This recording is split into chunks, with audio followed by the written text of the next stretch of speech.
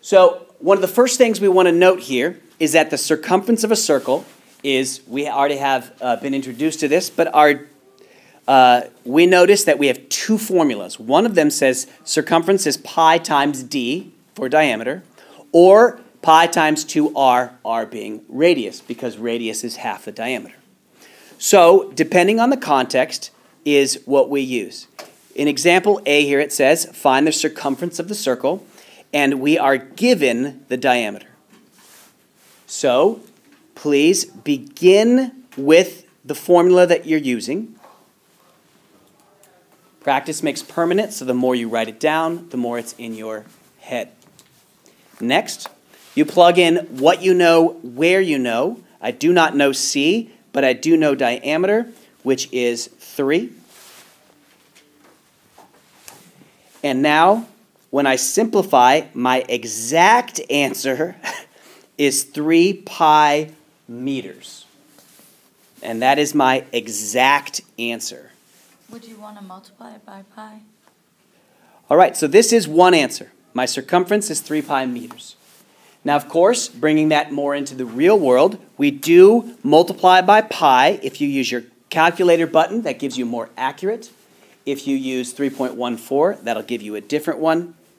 So when I multiply out with pi, I get 9.42. Notice that I have now changed it to approximate. Please change that to approximate because we are not exact anymore. So there are two answers. One is the estimated value, one is the exact value. All right, now in this next one, we have a circle with a radius 3.8. So that's key here. Since I have radius, I'm now going to use the other formula, 2 pi r, and plug and play like we did before. In this case, I put 3.8 over there. And my exact answer would be 7.6 pi centimeters. So there's my exact answer, my circumference, 7.6 pi. And when we multiply out, okay, and we can round it up to 88 centimeters. Generally speaking, we can go out to the 100th place. That's 2 digits. Now, context is king. So we don't always plug it in exactly the same way. In number C, or letter C, get my categories right, I'm asked to find the diameter of the circle if it has a circumference of 48 pi. So what can I do? I can still start with my super secret formula, 2 pi d, or excuse me, just pi d. Why did I choose this one? Because they asked me to find the diameter. So now I'm going to place the 48 pi for C over here. And over here is pi times d. Now, to get d by itself, I divide los dos lados by pi.